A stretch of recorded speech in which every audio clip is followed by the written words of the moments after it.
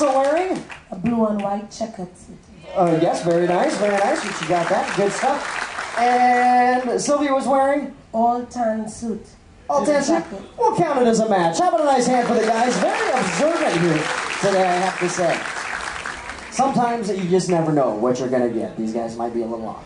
All right, if your husband was out buying you something nice and he stumbled into a Victoria's Secret, what size of bra would your husband buy you?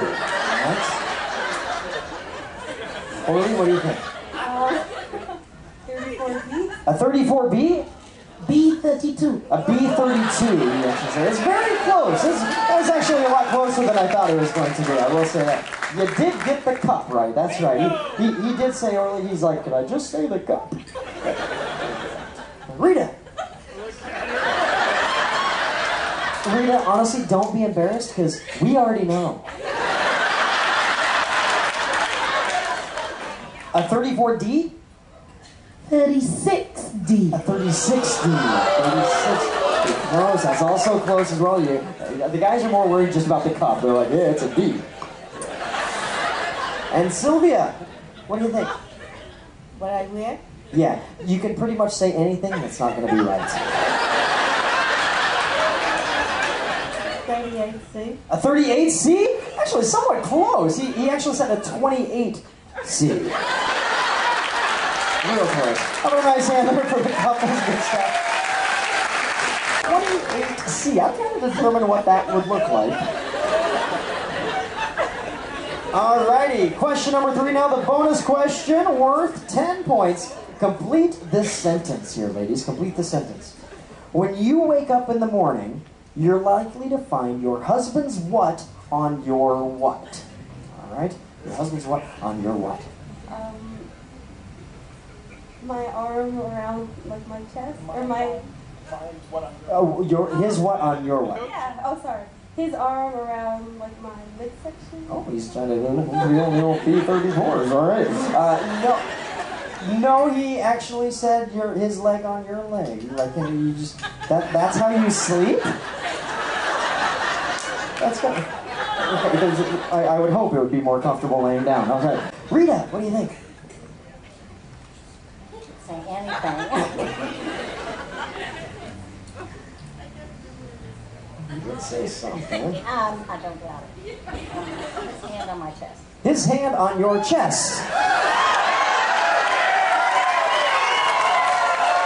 And the truth comes out. All right. No, he actually said... His back against her front. His back against her front. He said, like, you spooned him?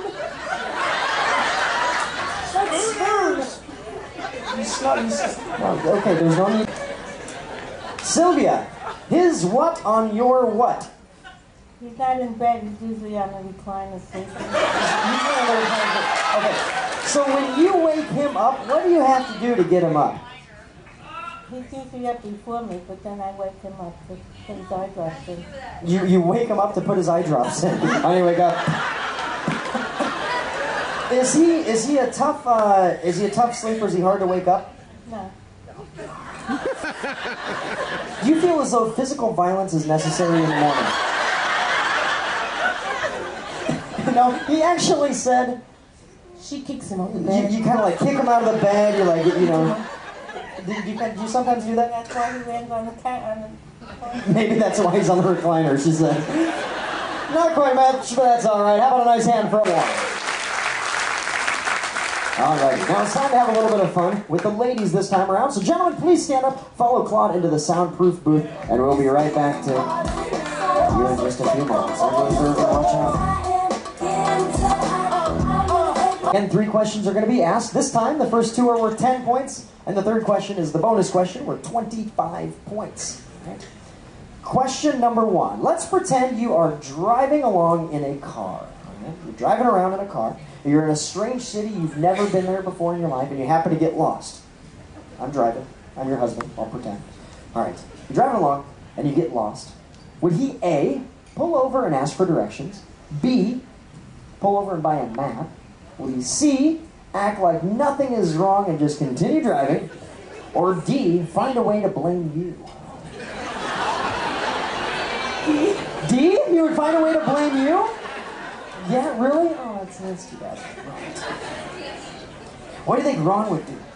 He'd pull over and ask for directions. He'd pull over and ask for directions. He would do that, huh? Sorry? It took him 25 years before you do that, but he would do that. He would do that now. He would do that now. And Irving. Always blames me. He always blames you. He always blames you for that. No matter what it is, he just blames you. All right. All right, let's see. Number 2. Let's say there is one article of clothing in your husband's wardrobe that he just will not get rid of. What one article of clothing is that? We all have something out there. It's an old pair of jeans, t-shirts. Right now, the ladies are turning to their husband saying, yeah, you know that ripped jacket that you want to get rid of? That's what I would say. Something out there. Does he own His blue sweatpants. his blue sweatpants? How old do you think these blue sweatpants are? They're like 6 or 7 years old. Wow, 6 or 7. It's like a piece of elastic with some cloth. They're not so bad, but he just will never give them up. I All right, the blue sweatpants. Did he bring them on the ship? think so. He did. Rita. He gets rid of everything.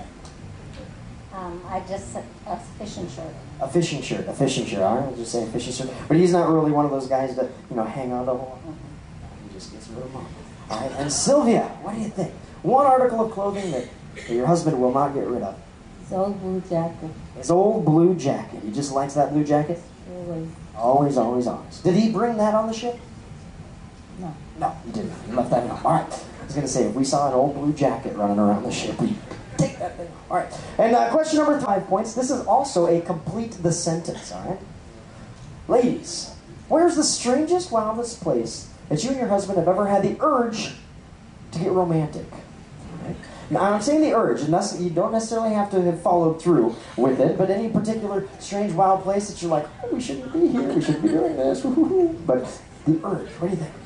A public pool. A public pool? Like a public swimming pool, like in the city? Yeah, okay. Did you follow through? You did? A public swimming pool. No one was around? I would hope not. There. Rita. Okay, nobody here knows me, right? Anybody? Nope. Church. Church?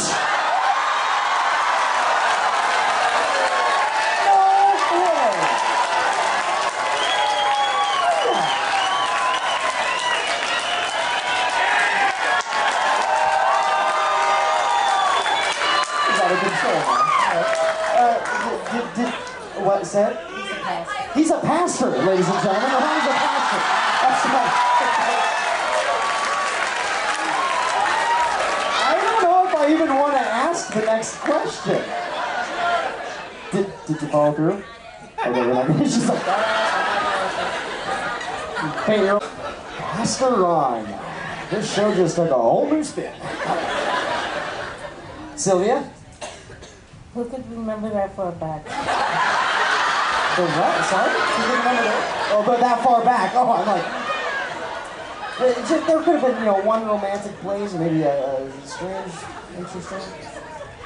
No, I remember it. Did you just want to say a long time ago? A very long time. A very long time ago. We'll just say that. The urge was a very long time ago. How about a nice hand for the ladies for sharing us their secrets? Dance party taking place upstairs in the Spectrum on deck number 8.